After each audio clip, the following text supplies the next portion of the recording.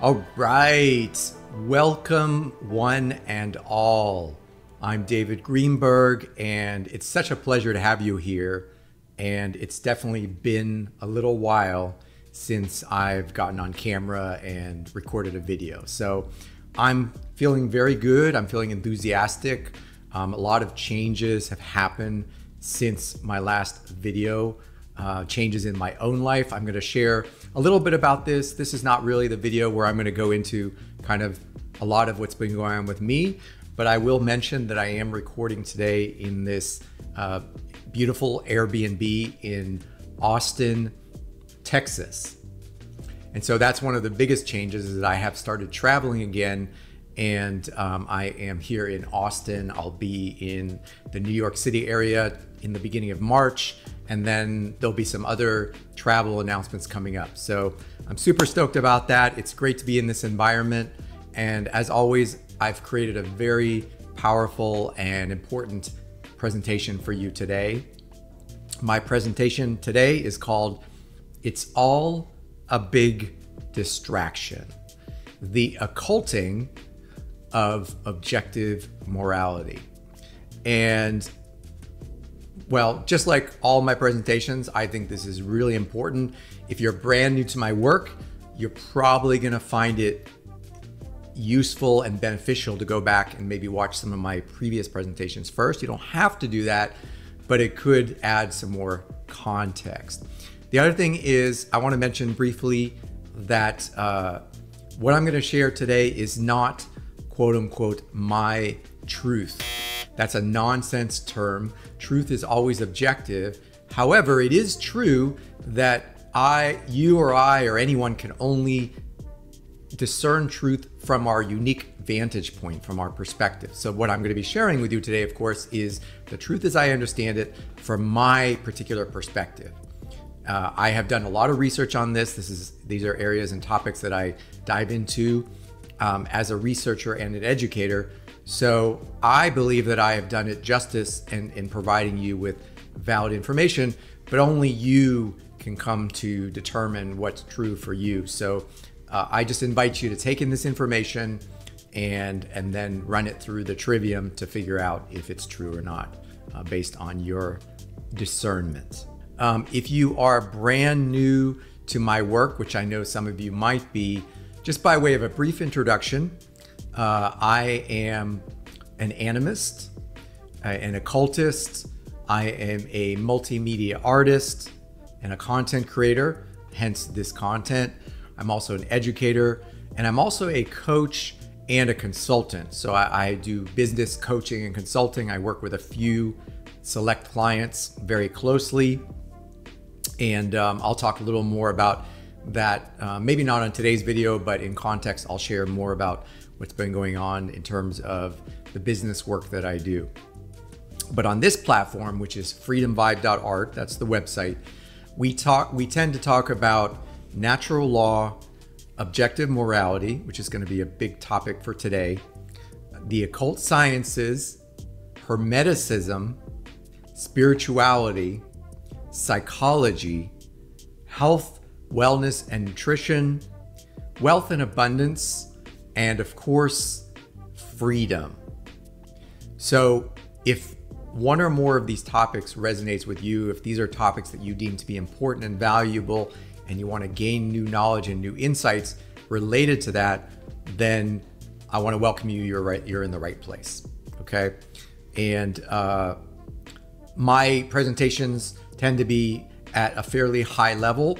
What that means is I assume that you are essentially an adult in your thinking. I assume that you're not just going to run away from something just because it seems new or scary, that you're not going to, your mind's not going to shut down just because you're exposed to ideas that could challenge the way you've been thinking about things. So that's what I mean when I treat you like an adult. So if you're someone that is easily offended or can't handle, new knowledge that contradicts what you already believe, this probably isn't the place for you, and I want to invite you to gracefully exit, or not gracefully, whatever your desire is. But if you are an open-minded person who is highly teachable, then I think you're going to get a lot of value from this. Okay, So to kind of get us started here, to get us in the mood a little bit, I'd love to do something that I started doing on pretty much all of my recent presentations, which is I've gone and curated a few quotations that I feel really bring out the spirit and essence of what we're going to be talking about today. And I find these are really a great thought-provoking way to kind of get us started. So let's start with the first quote. It's discouraging to think how many people are shocked by honesty and how few by deceit. Noel Coward. Yeah, I think that's really sums up a large degree of just even from my own interactions with people. I see this coming out that people are shocked and I would say offended by honesty and truth, just to kind of extend that. And it's like they have the blinders on, like they just can't see all the deceit, even though we are essentially swimming in it. You know, we're drowning in it in today's society, if we're being honest. So I think that to a large extent sums up the ethos of the day.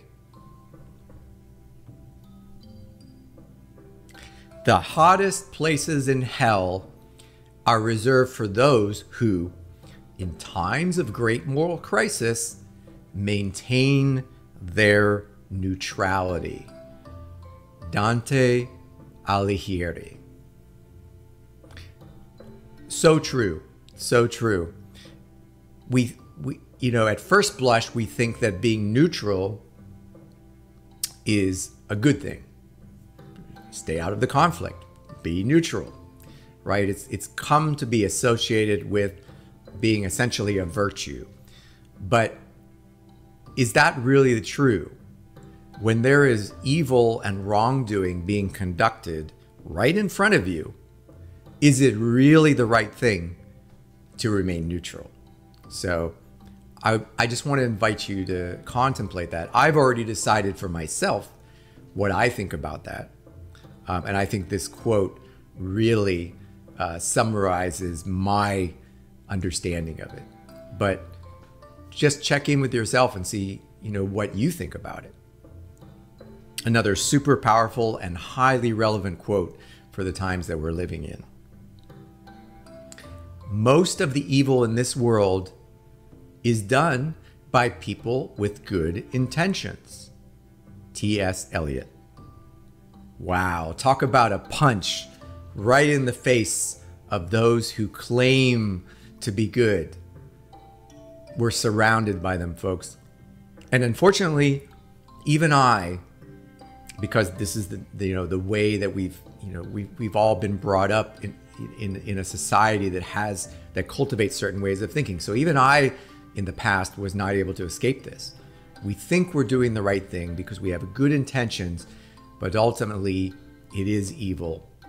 And as we get into this presentation, I will explain why that is. And of course, if you've already watched some of my other presentations, you'll know what I'm referring to. But if this is brand new to you, this may provoke an aha moment for you. Okay, so now I have a question for you. Have you ever given some thought and kind of wondered or kind of scratched your head about why there are so many distractions in our modern society? Why is there so much flash and glitter and noise and constant barrage of information, propaganda, 24-hour news bulletins around the clock, giant spectacular sports events with huge flashy halftime presentations, sporting events, not just in the United States of America, where I'm from, but all around the world. Huge concerts, talk shows galore, reality TV shows. It goes on and on and on. Celebrity interviews. It's kind of nonstop.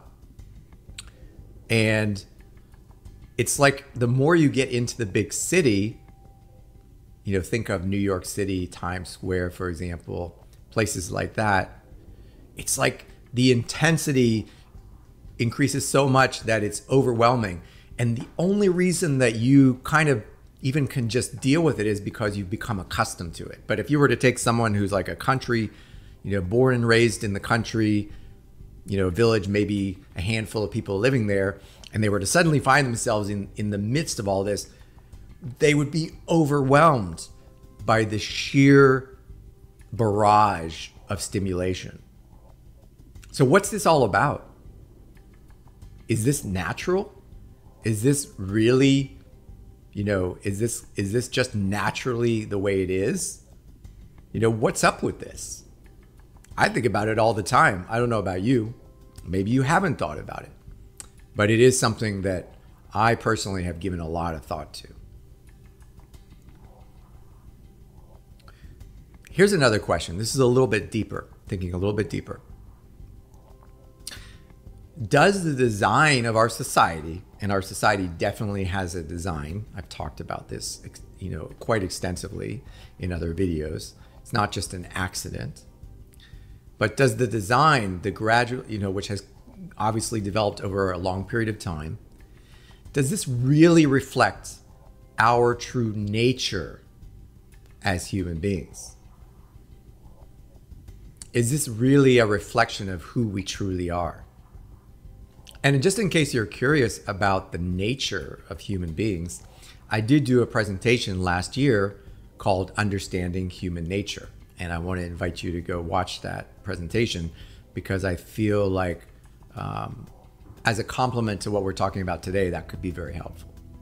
So you may want to explore that topic further if it resonates with you, to really understand the true nature of who we are and basically how we operate as human beings.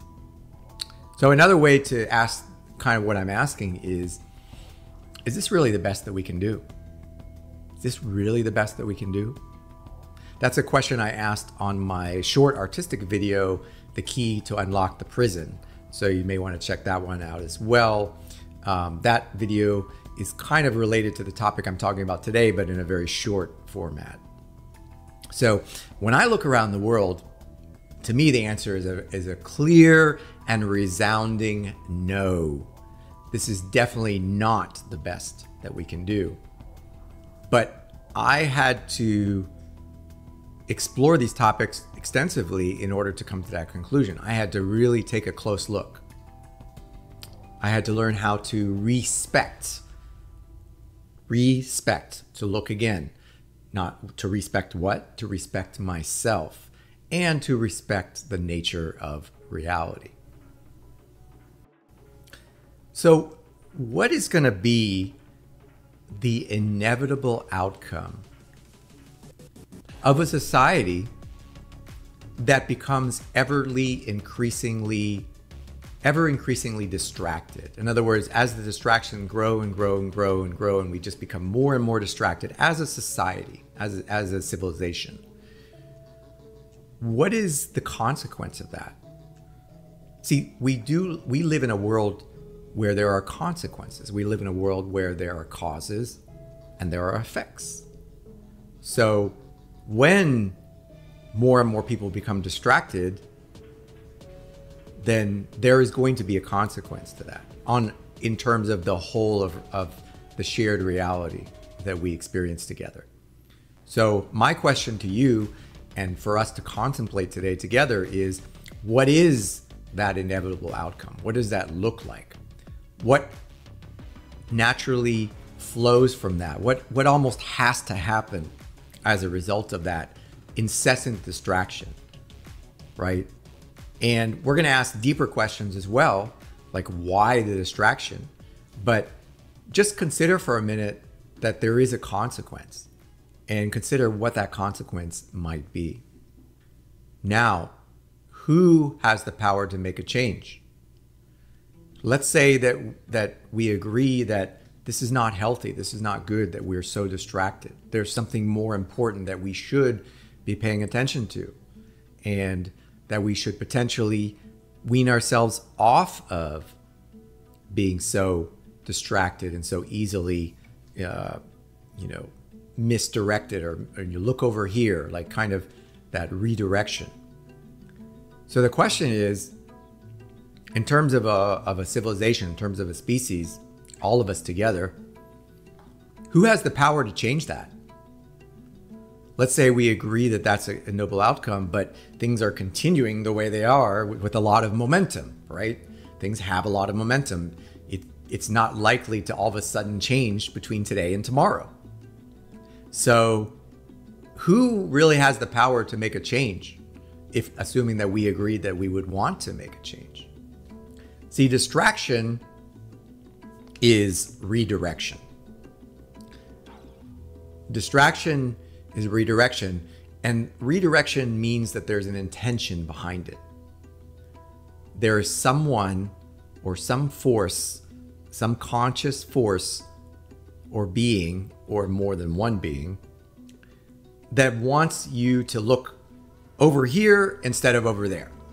That's the redirection, right? And this is similar to the magician.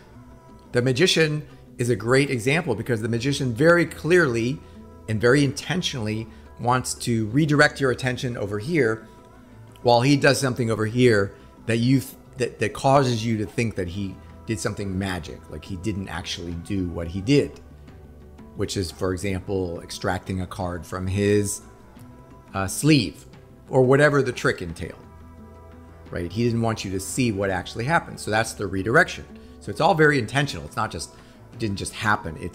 It happened for a reason. Now, in terms of what we're seeing in society, there's so much distraction, so much distraction, so much distraction. Now, if that's redirection, the question, of course, is redirection from what? What is so damn important?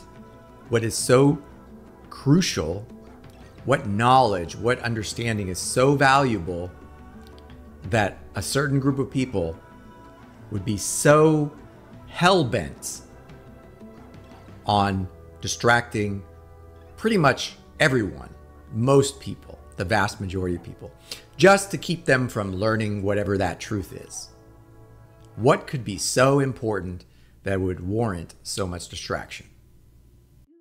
Now, I discovered something very important and very valuable through the course of my study, through the course of being open-minded and being willing to ask these questions, and not just accepting what I had been told.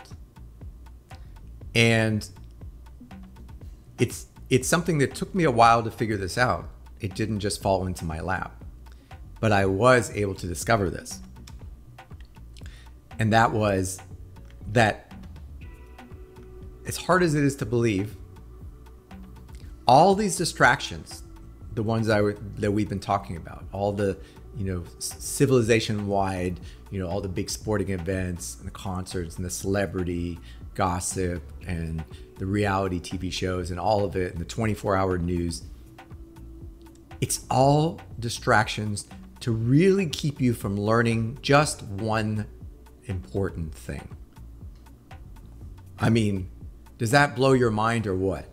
It's all a distraction from one thing. And when I reveal to you what I've learned, you may, again, it may all click for you. And you may experience a lot of emotions around it, including strong emotions around having been deceived about something so basic, so fundamental, so foundational. And, I wouldn't blame you if you got angry. You should, or if you experience some kind of sadness for mourning the loss of what you could have experienced in life had you known this earlier in your life. So I get that. So as we go into this, I just want to acknowledge that, there is a mourning. There is a strong emotion associated with this for many people. And I experienced that too. And I was very angry in the beginning. And that came across, I think, more in the videos that I created closer to the time that I discovered this, I think that came across a lot more. I've since gone deeper and deeper into this, and so I've created more balance, and I've forgiven myself and healed to a large extent. But I just want to be straight up with you. If this is the first time you're hearing this, this could be quite shocking, depending on how receptive you are to it. So just be prepared for that. The truth that all these distractions is trying to hide from you is singular. It's one truth. It's the truth about objective morality and what has often been called natural law. To put it another way, that morality is objective, meaning the difference between right and wrong is not subjective, it is objective. And the consequences of either acting right or wrong are actually built into reality. They exist naturally. They are not man-made constructs. This is the one singular truth that all the distractions and all the redirection and all the, hey, look over here and fill your head with nonsense and irrelevant material and trivia and all that, that's why all of that exists. To keep you from seeing the clear truth of objective morality. And it's likely that you and many people have been so programmed about even the word morality that when I use that word, you gravitate, you just like lump it together with religion. Oh, he's talking about religion. Now, oh no, I liked David's content until now, but now he's starting to preach. Like, I know I'm going to lose people here because that binding between morality and religion has been so tightly wound that people can't get it into their head that this is not a religious concept. It has nothing to do with religion at all. Not even a little bit. In fact, many times, I'm not necessarily saying in every single case, but many times, religious doctrines actually have the same effect. They distract you with irrelevant things that have nothing to do with morality, and then you become jaded, right? And it also creates a polarity. So then people polarize to, for example, atheism, where there is no meaning to anything. Nihilism, atheism, existentialism. So there's kind of this extracting out, and everybody's missing the point. Had nothing to do with religion from day one. There is zero requirement to be a religious person in order to be a moral person, or even to understand what it means to be a moral person. So this is the first big hurdle that we have to overcome, is the negative association with that word morality, that, oh, it's got to be religion. Nope, it does not. And it is not. Definitively. So if you're struggling with that, that's going to be where you are going to have to do the work. That's going to be for you personally to overcome this, whatever perceptions you have about morality. And we're going to talk about what morality is objectively. We're going to give the precise definition so that it's all super clear. We're not going to leave anything.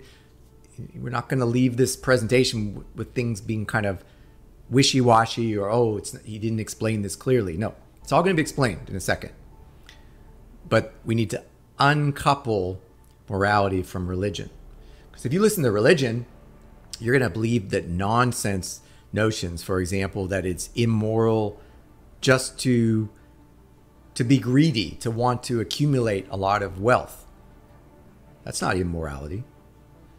The way in which you acquire what you do does have to do with morality, and the actions that you take, yes, we'll talk about that. But just the desire, or even to be proud of yourself. I'm talking, of course, about the so-called 7 deadly sins.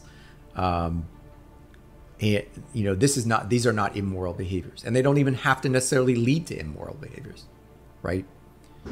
Many religious traditions believe that if two men want to have sexual intimacy, or two women, then that's immoral. Again, has nothing to do with what is objectively moral.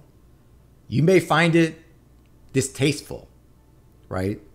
You may find it even disgusting. You may be turned off by certain behaviors, but that doesn't mean it's immoral. There is a specific definition of morality that we're going to get into.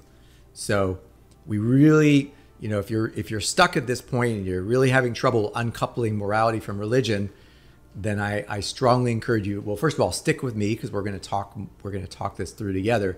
But just be aware of that for you that could be the big challenge, right? And I know it's going to be a huge challenge for a lot of people, because I know for a fact that a lot of people have gravitated towards religion because they feel like that's the way to be a good person. And for them, it may be in part, but it's not required. And someone can be a completely good and moral person and understand all of the things that I'm talking about here and beyond and not be religious. Like me, I am not a religious person. I do not align to any religious doctrine. I do not follow any particular dogma. I draw eclectically from different traditions, including some that people might consider to even be in opposition to each other, although I don't see it that way.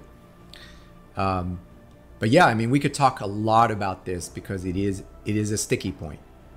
So suffice it to say that morality, objectively defined, is not a religious concept. And really, ultimately, it has nothing to do with religion. Okay, cool. So we've kind of leaned into talking a little bit about what morality is not. So let's talk more about what it is. So it's actually very simple. In a way, I kind of almost have to laugh or chuckle a little bit every time I talk about this on video because it's so simple. And in a way, I'm kind of also laughing at myself for not getting this in the past. So I'm not just laughing at you or at other people for not getting it. I get it. I get the fact that we've been distracted, and I get the fact that this knowledge has been largely occulted. So I totally understand that. But objective morality is basically, all it means is that the difference between acting right and wrong, or right and wrong behavior, is built into reality. It's not just a mental construct. It's not just an idea or a philosophy or even worse, an ideology. It is actually something that is built into reality. In other words, reality tends to reorganize itself in a way, things tend to manifest in a way along the lines of how we act and behave. So in other words, there are certain consequences based on the morality of our behavior. In the aggregate, again, most of what we experience is in the aggregate because we share this reality together. That's something that, again, I almost have to laugh sometimes that I have to emphasize that this is true. There are literally people out there who don't get, who in their mind, they think that it's all in their mind, like there isn't an objective reality. That's called solipsism, by the way. I've talked about that. There are people who, and I want you to just grasp for a minute how dangerous it is to live in a world where there are a lot of people who think this way. Because if they literally think it's all in their head and reality is just organizing for their personal benefits, like it's all happening for their benefit, how do you think that's going to inform the way they behave with respect to you and other people, right? Do you see why that's not a good thing? Okay. But we can discover this, that morality simply means that the difference between right and wrong is built into reality. And if we can just understand it and understand it, and then modify our behavior accordingly in a certain way that we'll talk about, then all of a sudden, great things start to happen. I mean, we experience a much better outcome with less suffering, less difficulties, less challenges, and more freedom, right? That's the whole point.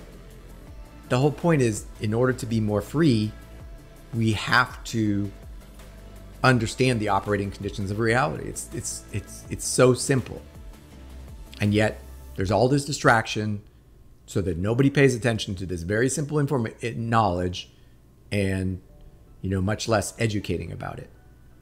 It's also important to note, since we're narrowing down the definition and trying to bring this into a clear understanding, is that morality only applies to the behavior of individuals. And so to the behavior of individuals. So it doesn't apply to your thoughts. It doesn't apply to your feelings. We've all had thoughts of doing things that we know are wrong. I'm not putting forth the idea that there's some kind of thought police. That's nonsense. Don't think of a purple elephant. Don't think of a purple elephant. I'm telling you, stop thinking of a purple elephant. You see what I mean? Like, there's a certain extent where you're not going to be able to avoid thinking certain thoughts. That's not where morality is defined. It's in your behaviors, right? Your feelings. It's incorrect to think that somehow you can stop yourself from feeling. Feelings are an emotional, it's the energy of what's happening around you passing through you in a certain way to inform you about the nature of the experience. If you feel angry, you can't stop yourself from feeling angry. That anger arose naturally as a response to what you perceived as an injustice. Make sense? Sadness, you felt a loss of some kind, for example. These are natural feelings. All feelings are natural. It's what we do with them that can pervert them in some way or take us off the path. But morality has nothing to do with with your inner world, with how you think and feel. Nope. It only applies to the behavior of individuals. So when we talk about rights, the topic of rights and human rights is very closely related to this in the proper context. The notion that there are rights, collective rights, or rights of a group of people is nonsense. Absolute rubbish. Right and wrong occurs at the level of the individual. You as an individual, I as an individual, we can either act rightly or wrongly. It's really that simple. And we get to make the choice because we have free will. Again, human nature, we have free will. It's up to us to make the choice and then to face the inevitable consequences for ourselves and for everyone together in this shared reality. So here's the big bombshell. Here's the consequence. So remember in the beginning of the presentation, I asked you, what's going to be the consequence when there's so much distraction and people are distracted from learning what is really important? What's going to be the consequence of that? Well, one of those consequences, and this can be easily validated by, for example, conducting a social experiment, doing a relatively small but reasonable size sampling of people and asking them questions. You can come to the conclusion very easily. And that is the following. Most people, more than half, probably close to 2/3 based on the numbers that I've seen, most people think and believe that morality is subjective. They get to decide what's right or wrong. They get to make it up. Whatever if they think it's right, it's right. If they think it's wrong in their own mind, it's wrong. Or in some ways, and this is similar but maybe even worse, they've convinced themselves that there's a small group of people in the world, we can call them the government or the ruling class or whatever you want to call them, that they are the ones who get to decide what's right or wrong. And everybody else has to obey. But it's still subjective. It's just whether it's subjective in their own mind or subjective relative to what other people think. The people who are perhaps the most power hungry, or whatever dynamic you want to look at. So this is the consequence, that just think.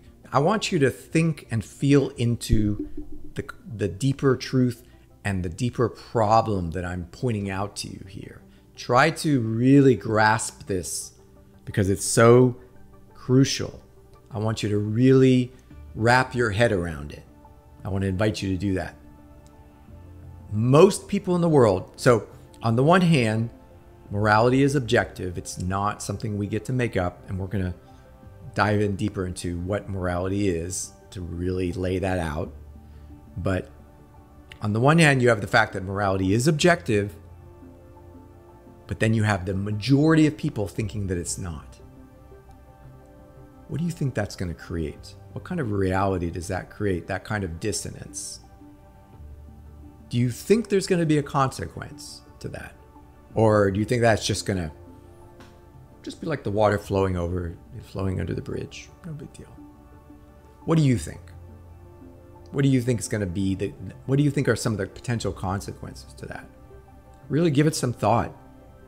Just imagine for a minute that you live in a world, and you might be one of these people, but the fact that you're watching this video at least indicates that you are at least willing to consider that you may have been wrong about it. So that already puts you on a stronger footing.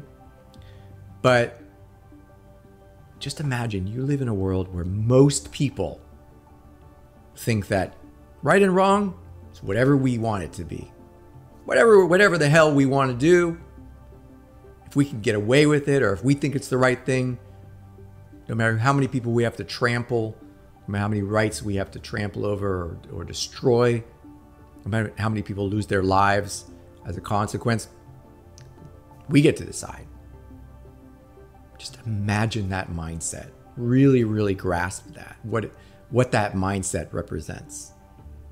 So what do you think have already been the consequences of this?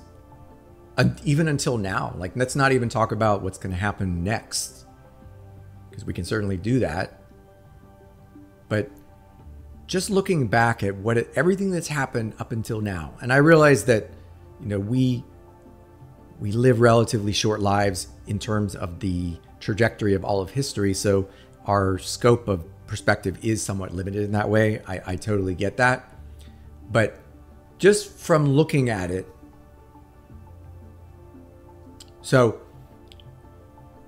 let's just talk this through. So if we can agree that morality is objective, the difference between right and wrong is objective, and if we can agree that reality is going to deliver consequences based on the choice we made collectively, because we live in a shared reality, what do you think have been some of the consequences that have happened up until now as a result of most people basically either not understanding or not even believing in morality, or thinking that morality is whatever they think it is? What do you think the consequence of this has been? Just contemplate that.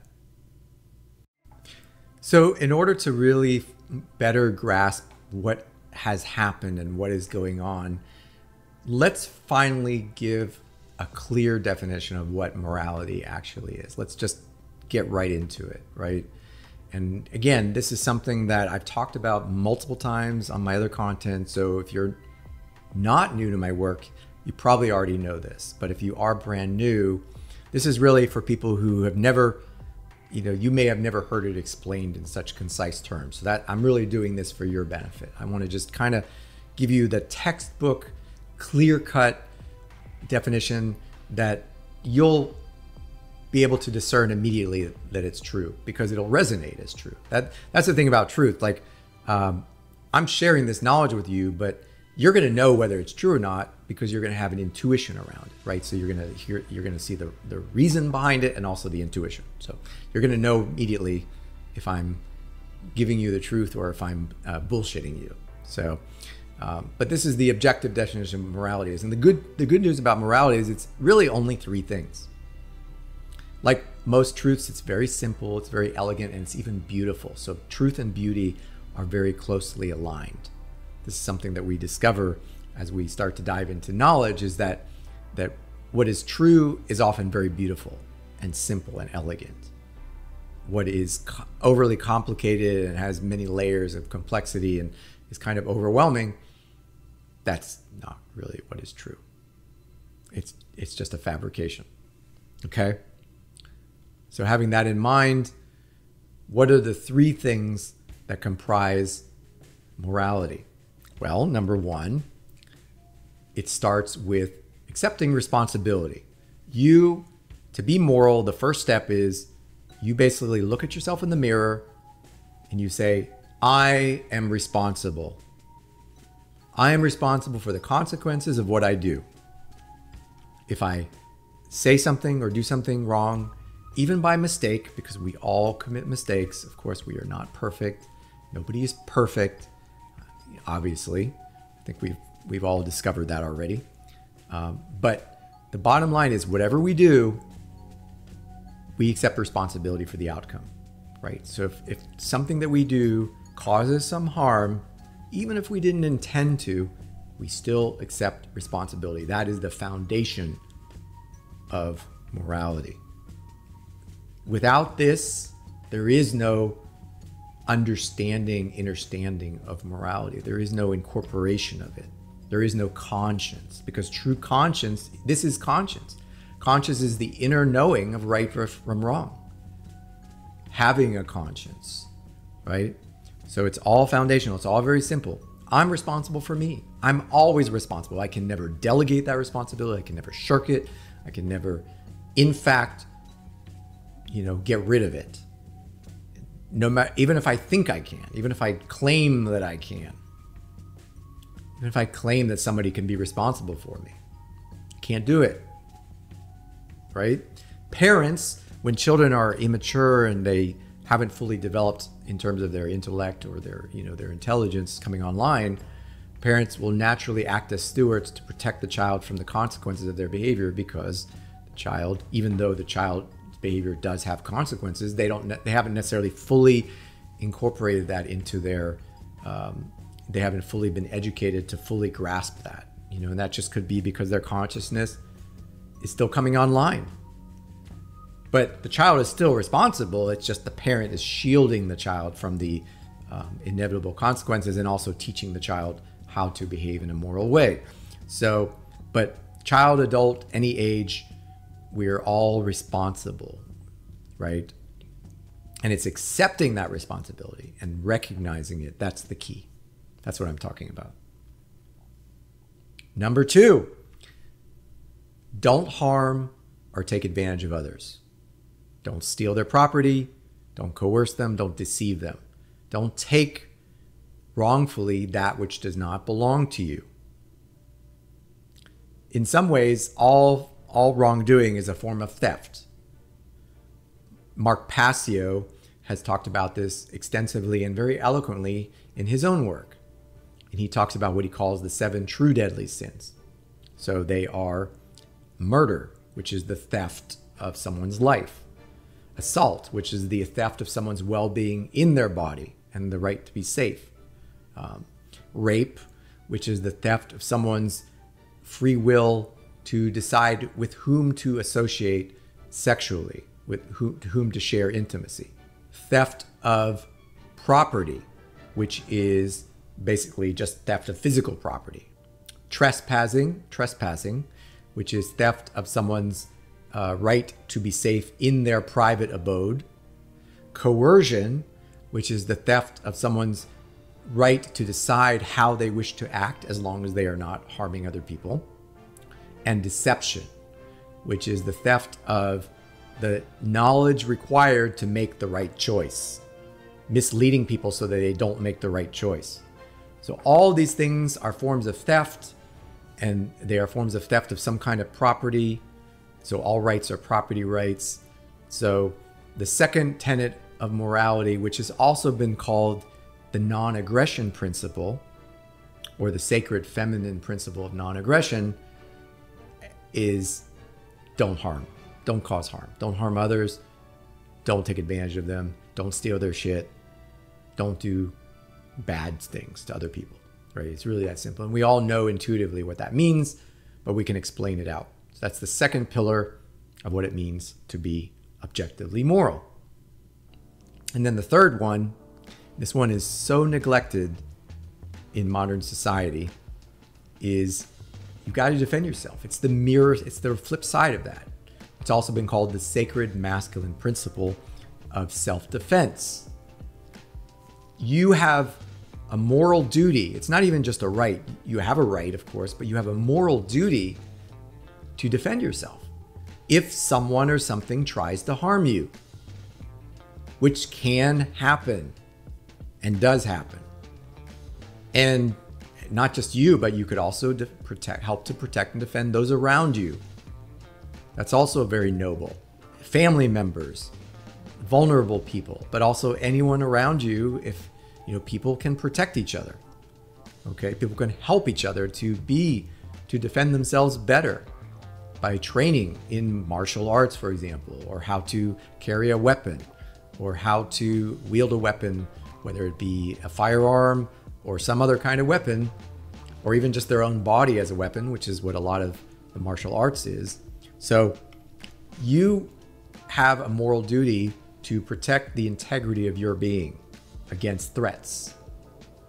So that is the third aspect of morality. So it's you're responsible for your actions, don't cause harm to others, and defend yourself by any means necessary. Okay? Let me just harp on that last point because people don't get this. There's a reason why in English and many languages there are two words. There's to kill, and to murder. They are not the same thing. I'm not sure why people struggle with this so much. There's a reason why there's two different words, because they are completely different concepts.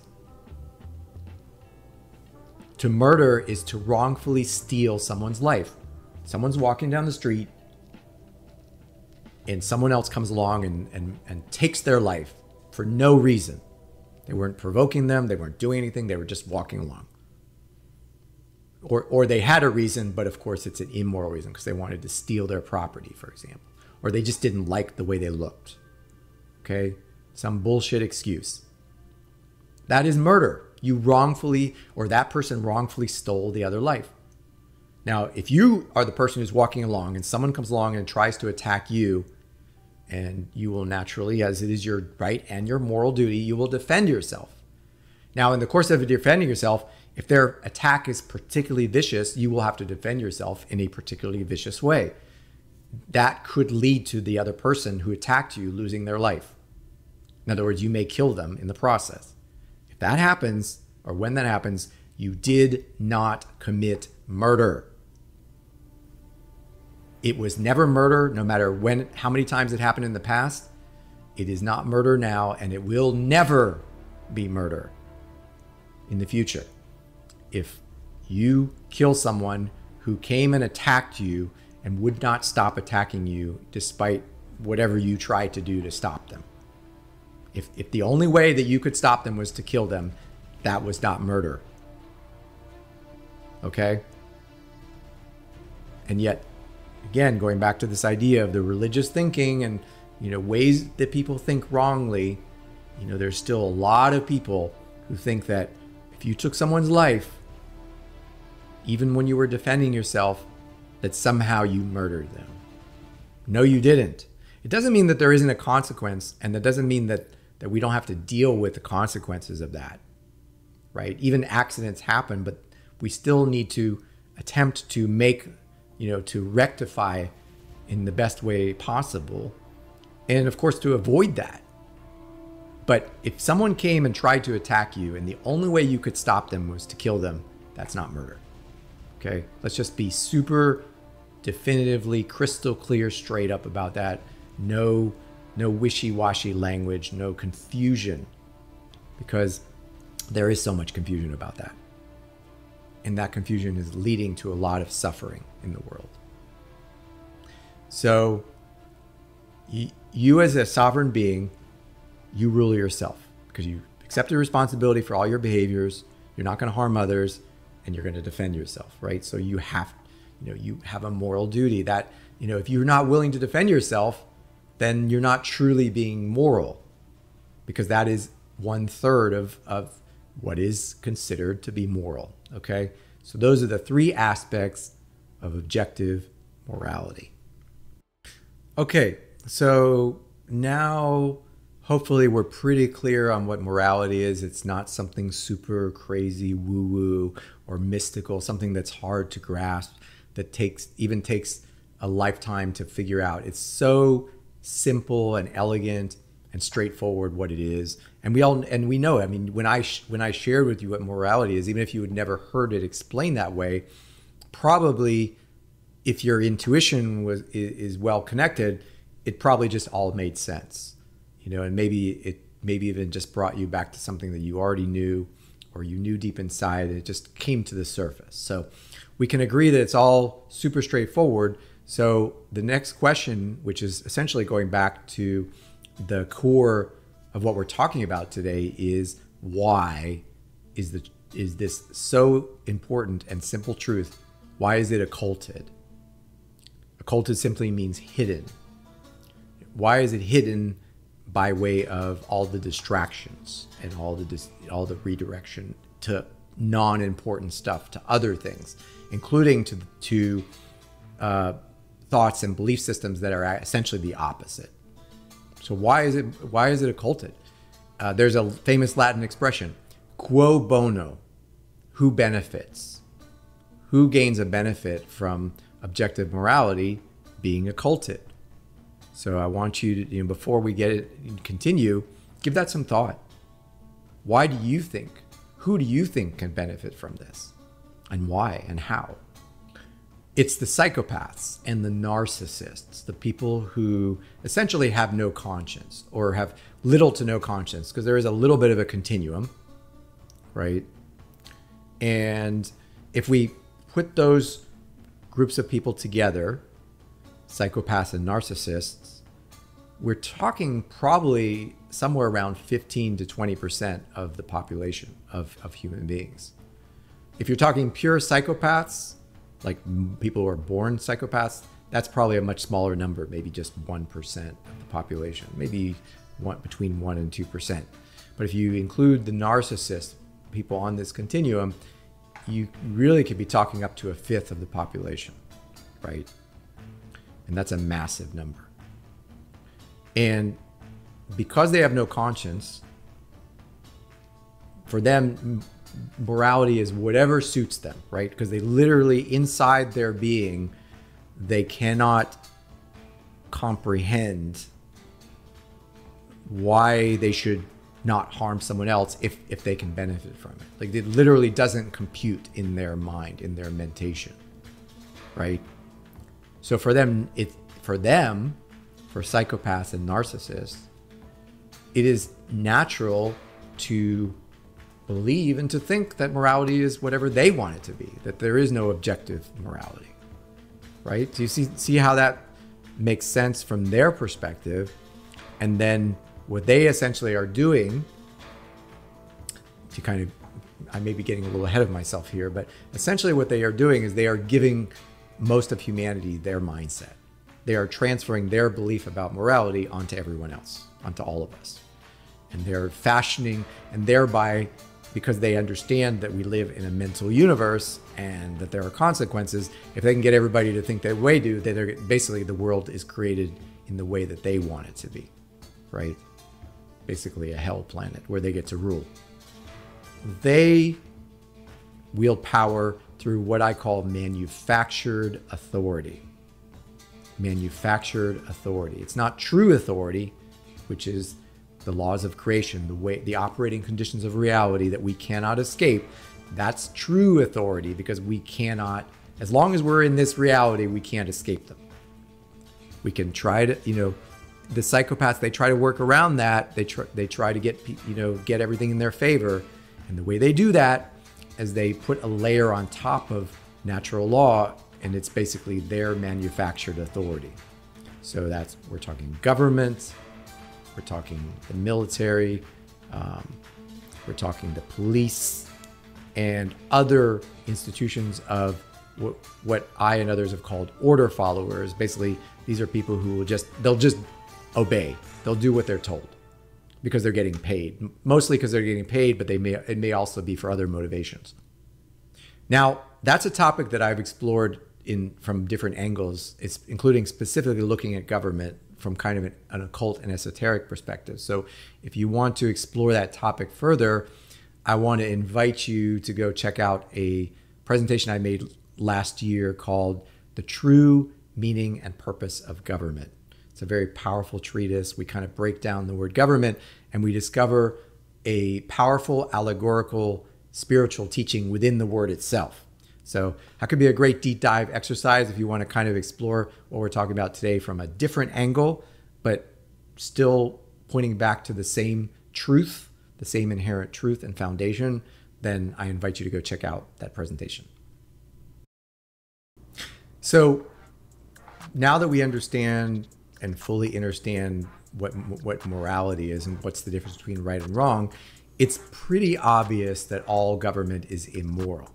And the reason why is because it's all based on deception and coercion that is often backed by physical violence and theft. Okay, so it's all based on deception, meaning, convincing people that you have to follow all these rules and essentially coercing them under the threat of violence. That's where the police come in and the law, the court system and judges and attorneys and the whole legal judicial system. There's different layers to it, of course. It's not just one thing, but essentially it's all a big deception. It's all a big coercion game. And then if it comes down to it, it's not necessarily going to happen every time, but when it comes down to it, if there's a conflict, there can actually be physical violence. People can have their freedom stolen from them. They can be thrown into a cage, what is called basically what is euphemistically be called a prison or a jail, what's actually just throwing people into a cage like they're animals, or stealing their property, whether it's their money or even stealing something that belongs to them, their house, their whatever their property is, right? So government on its face is completely immoral, and it always has been and it always will be. But government has so much power because, in part, I'm not saying it's the only causal factor, but one of the factors is because people simply do not understand morality objectively, or, as we've discussed, they simply don't believe that is what morality is. They think that people do have a right to rule over other people, and that some people do get to decide what the rules are and enforce them. So that is the reason why a government, despite being completely immoral, continues as an institution. So going back to what we talked about earlier, we can see the consequences of ignoring or denying morality. And that is basically an increasingly totalitarian civilization, an increasingly Hunger Games society, an increasing society with more surveillance, more control, more police, more rules and regulations, more ways that you can be arrested and imprisoned or fined or whatever it is, just more and more restrictions, okay? And it's just on this trajectory of increasing. And even to the point where, for example, 4 years ago, I can't believe it's been almost 4 years now, people were wrongfully made to stay in their homes across the whole world because of a virus that, a threat that was essentially just a slightly more threatening than a flu virus. Okay, so yes, maybe a slightly higher level of threat, not an order of magnitude, and yet somehow everybody was coerced into staying at home, even at the risk of, losing their job, losing their business, losing their way of creating a livelihood and so forth. And people were actually, helping to enforce this, peer enforcement, right? So just increasing control, and basically a complete erosion or an increasing erosion of freedom. So freedom is the real sacrifice. Okay, so that sounds a little bit doom and gloom. And if you have followed my work, you know that I'm definitely not I'm not a black pill guy. I do not think that it's all doom and gloom. I'm definitely not a nihilist or, some bullshit like that, or an existentialist. So I can tell you that there is a solution. There is a solution. We can get out of this. I'm not saying it's going to be easy. I'm not saying that like we can just press a button and all of a sudden it all starts to get better in 24 hours. I mean, technically that could happen, but the likelihood of that happening is pretty low. So I want to focus on more of a realistic approach. And that's why I'm talking to you right now, because you are actually part of the solution. Okay, and that's what we're going to talk about. So the big question is,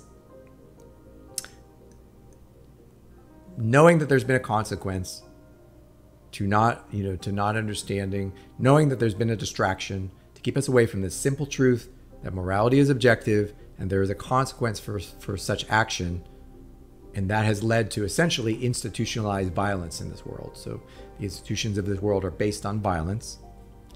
So what's the solution to us? How do we get out of this mess? How do we start to extricate ourselves, right? And again, you're probably going to have a lot of different feelings about this, and I don't blame you. And you may feel angry, sad, frustrated, all kinds of emotions. That's fine. Feel those emotions. Don't deny them. But what is ultimately the solution? How do we get ourselves out of this mess? The solution, just like the problem, is singular. The truth is always so elegant, so beautiful. All we have to do, all you have to do your part, is to bring objective morality back into the realm of where it belongs, in common sense. That it's just, we all know it, because we do. Because again, unless you were born a psychopath, literally born without a conscience, and there are a certain number of people that happens, maybe around 1% of the human population, but that still leaves the other 99% of us who have a conscience, right? So that ain't no big thing, as long as we do fully understand the truth. So all we have to do is just go back to basics, go back to morality, teaching morality, first of all, recognizing the truth of it, implementing it in our own lives, and then teaching it. So that's what I call common sense. So it's common sense in a way. What would be another example of common sense? I mean, you don't put your hand on a hot stove if you don't want to burn your hand. Common sense. In a way, you almost don't have to be taught that, because if you start putting your hand close to the stove, if it's hot enough, you're going to pull it away. So it's common sense. So we want objective morality to be the same thing. It's just, we all know it. It's common sense. It's obvious, right? I shouldn't even have to do a video like this. The only reason I have to do videos like this is because of all this distraction of what is essentially intuitively true, right? It's something that we already know is true. So this is the solution, to bring this back into the realm of common sense and discourse, right? So talking about it openly, unabashedly, creating more content about it. It can't just be me creating videos about this. You have to do the same thing. Obviously, teaching morality to our children. I don't personally have children, but I'm saying collectively, for you, if you have children, or for those of us who do, to all the children, we should be teaching morality as much as we're teaching arithmetic, physics, any other of the grammar, any of the other common liberal arts, morality, and from a very young age. Whoops, I skipped ahead there. So we got to start. It's part of the education, right? Imagine how different the world would be if every child was taught morality. Every child was taught to be responsible for their behaviors, to not harm others, and to defend themselves in such simple terms. Just imagine how amazing the reality would become as a result of that. And if you're struggling to imagine that, I mean, I feel sorry for you in a way, but that's also a testament to just how beaten down the human spirit has become. That literally our imagination has been beaten down to the fact where we can't even, we collectively as a whole, I'm not necessarily saying that that's you or me, but we can't even see the simple truth of it and how beautiful it is, right? Truth is beauty and beauty is truth.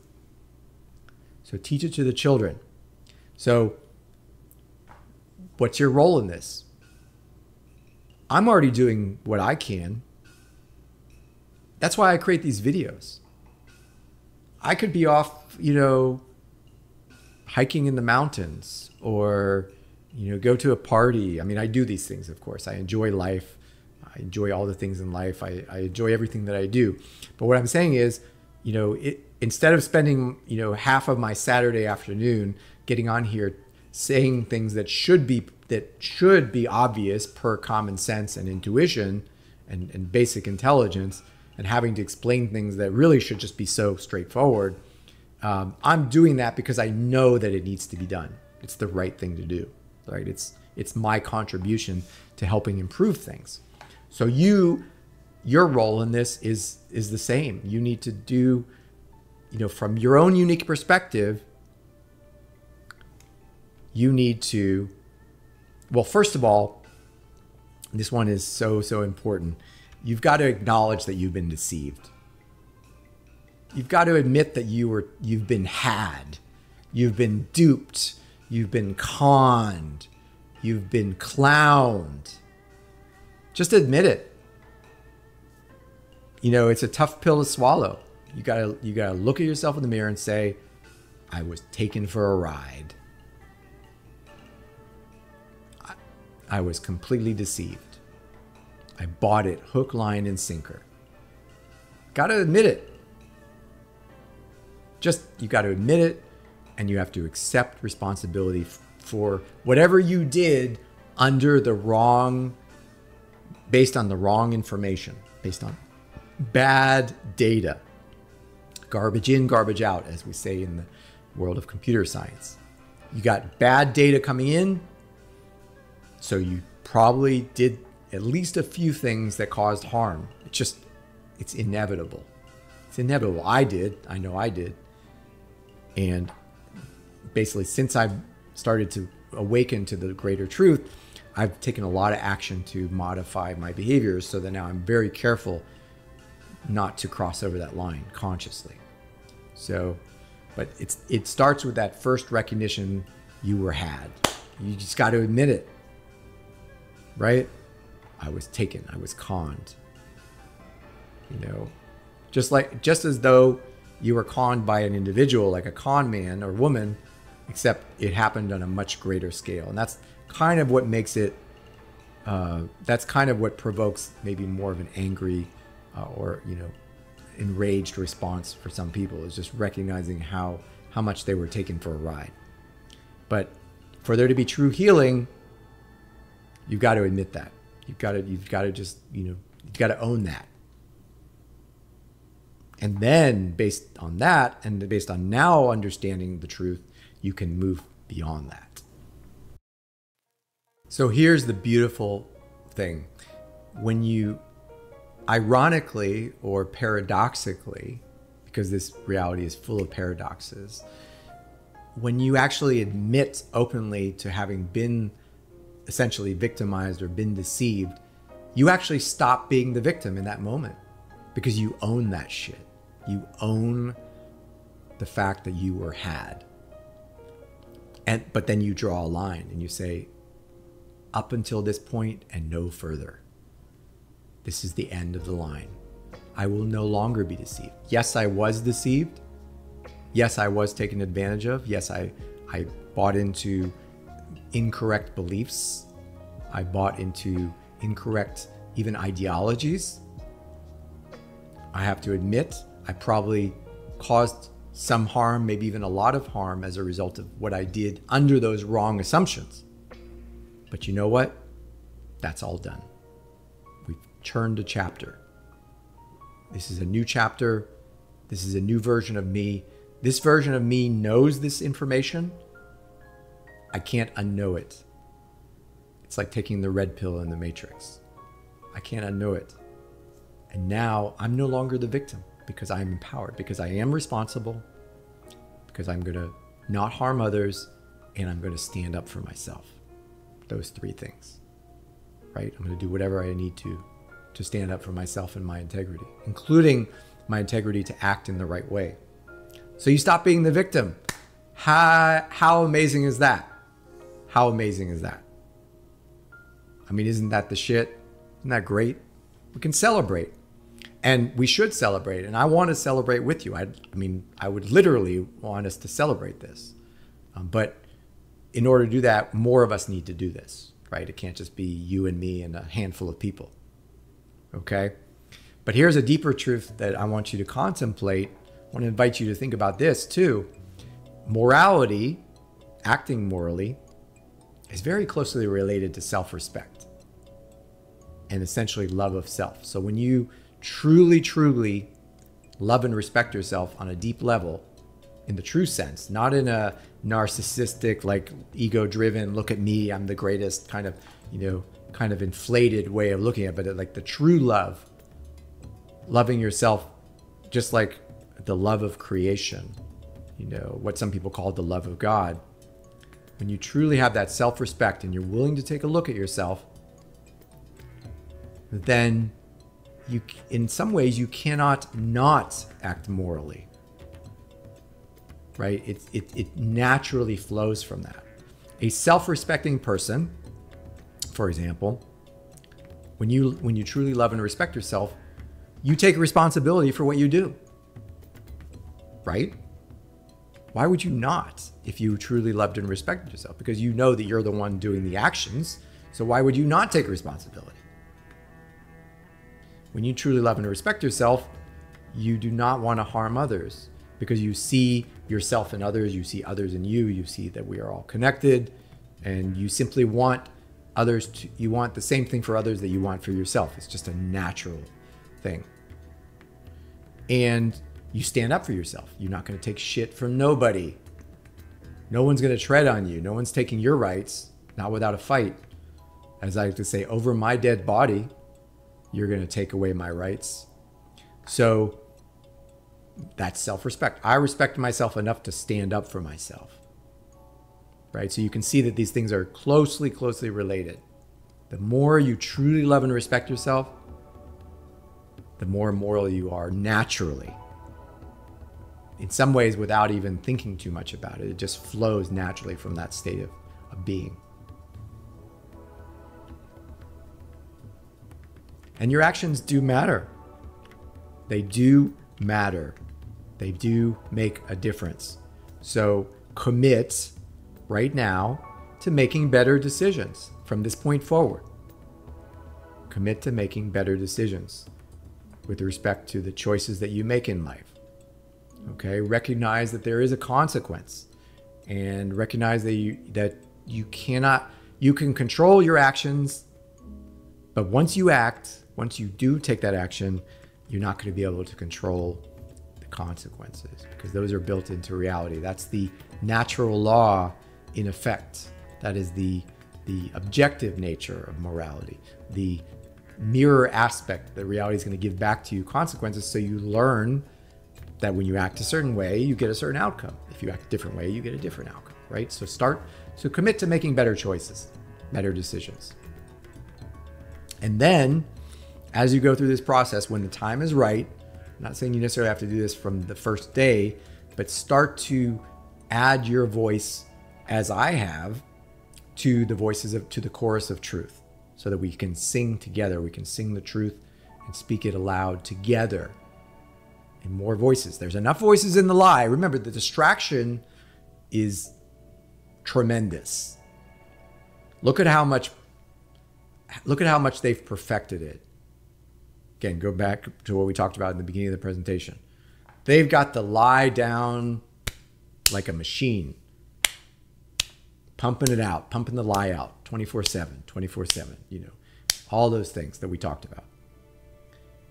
To drown that out, we need to have more voices, which means more than half of us need to be speaking the truth. That's the number, 51% or more.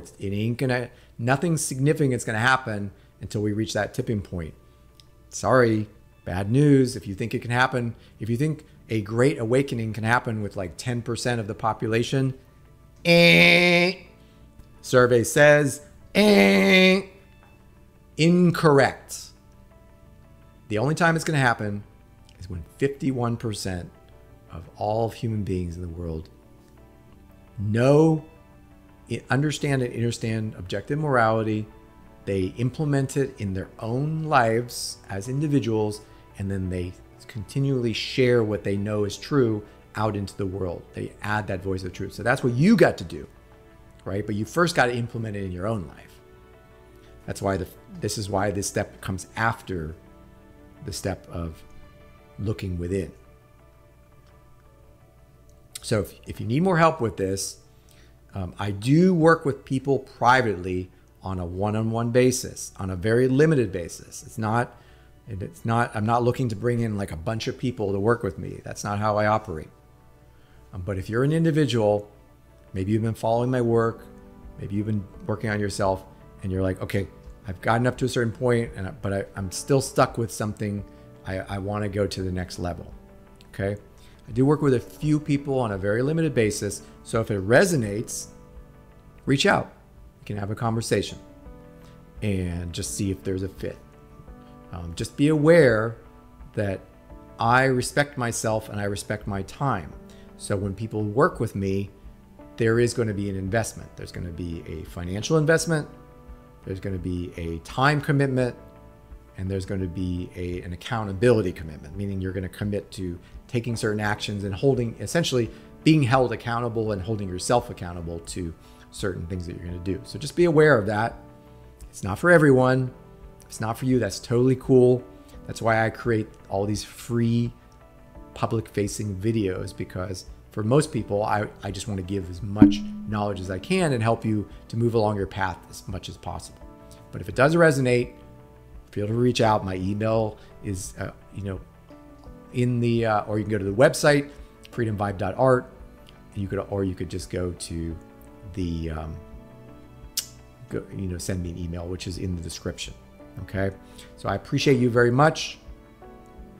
All this content, I basically self-fund this. This is not a business. FreedomVibe.art is not a business. It's essentially an unincorporated private enterprise, not motivated specifically for profit, but just motivated to grow and share this kind of knowledge. So like I said, I fund this myself for the most part.